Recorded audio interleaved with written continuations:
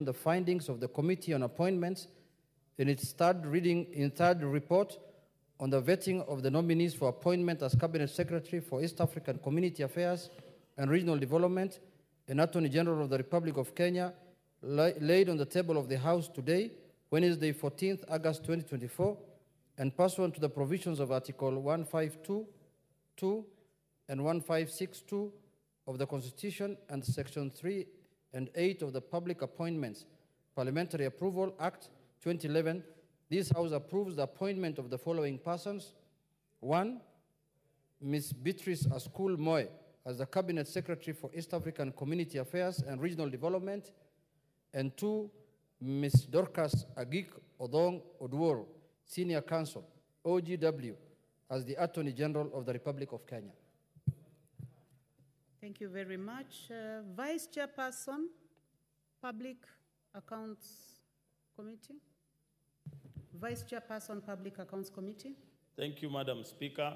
Madam Speaker, I beg to give notice of the following motion, that this House adopts the report of the Public Accounts Committee on the procurement of external audit services for the Office of the Auditor General for the financial years 2022-2023, 2023-2024, 2024-2025, laid on the table of the House on Wednesday, 14th August 2024, and pursuant to the provisions of Article 2264 of the Constitution and Section 43 of the Public Audit Act 2015, appoints MS PKF Kenya LLP for purpose of providing external audit services to the Office of the Auditor General, OAG, with respect to Roman 1, the accounts of the Office of the Auditor General for the period 2022-2023, 2023-2024, and 2024-2025, and Roman 2, the financial statements for the Staff Mortgage and Car Loan Scheme for the Office of the Auditor General for the financial years 2022-2023, 2023-2024, and 2024-2025. Thank you, Madam Speaker. Thank you. Chairperson, Special Funds Accounts Committee. Thank you, Madam Speaker. It is the Vice Chair. Honorable Speaker, I beg to give notice of the following motion, that this House adopts the 9th report of the Special Funds Accounts Committee on its consideration of the report of the Auditor General on the financial statements for the Kenya National Highways Authority Road Maintenance Levy Fund, Kenya Rural Roads Authority Road Maintenance Levy Fund, Kenya Urban Roads Authority Road Maintenance Levy Fund, and Kenya Wildlife Services Road Maintenance Levy Fund for the years 2020 to 2021 and 2021-2022, laid on the table of the House on Wednesday, 14th of August, morning session. Madam Speaker, I beg to give notice of the following motion, that this House adopts the 10th report of the Special Funds Accounts Committee on its consideration of the report of the Auditor General on the financial statements for the Prisons Industries Revolving Fund and the Prison Farm Revolving Fund for the year 2020, 2021, and 2021-2022, laid on the table of the House on Wednesday, 14th of August, 2024, morning session. Honorable Speaker, I beg to give notice of the following motion, that this House adopts the 11th report of the Special Funds Accounts Committee on its consideration of the report of the Auditor General on the financial statements for the Tourism Fund and Tourism Promotion Fund for the financial year 2020-2021 and 2021-2022, laid on the table of the House on Wednesday, 14th of August, morning session.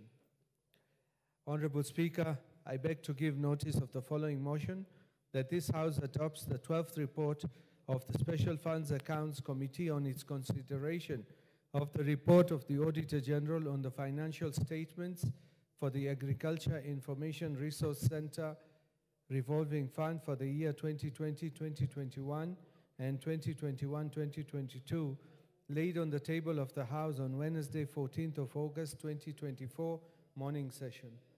The last one, Honorable Speaker, I beg to give notice of the following motion, that this House adopts the 13th report of the Special Funds Accounts Committee on its consideration of the report of the Auditor General on the financial statements for the Agricultural Food Authority, Car Loan and Mortgage Scheme Fund, Veterinary Science Services Development Fund, and Government Press Fund for the year 2020-2021 and 2021-2022, laid on the table of the House on Wednesday, 14th August, morning session. I submit, Honorable Speaker. Thank you. Thank you. Next order.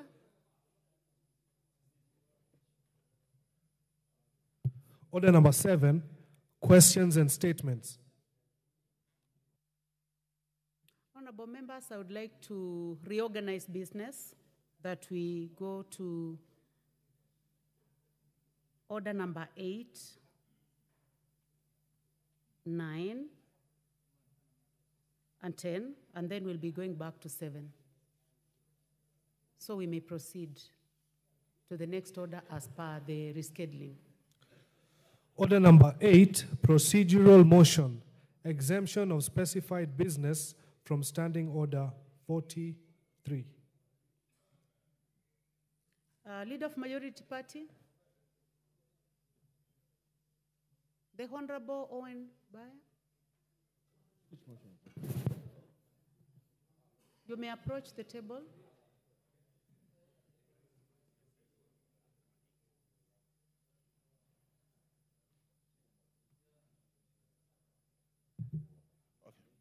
Thank you very much, Honorable Speaker. Honorable Speaker, I beg to move that this House resolves to exempt the business appearing as order numbers 11 and 12-2 in today's order paper from the provisions of Standing Order 43, being a Wednesday morning, a day allocated for business not sponsored by the majority or minority party or business sponsored by a committee. Honorable Speaker, you know today is Wednesday, and Wednesday morning is usually a time when we debate private members' business.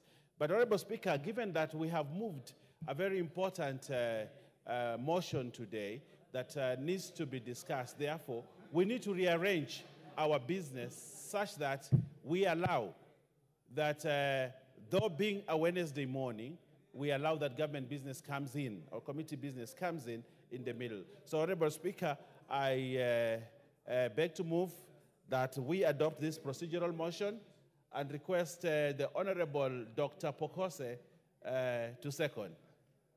Dr. Pokose, you may proceed to second the motion. Honorable Speaker, I stand to second the motion that of the procedural motion so that we can be able to dispense with other businesses.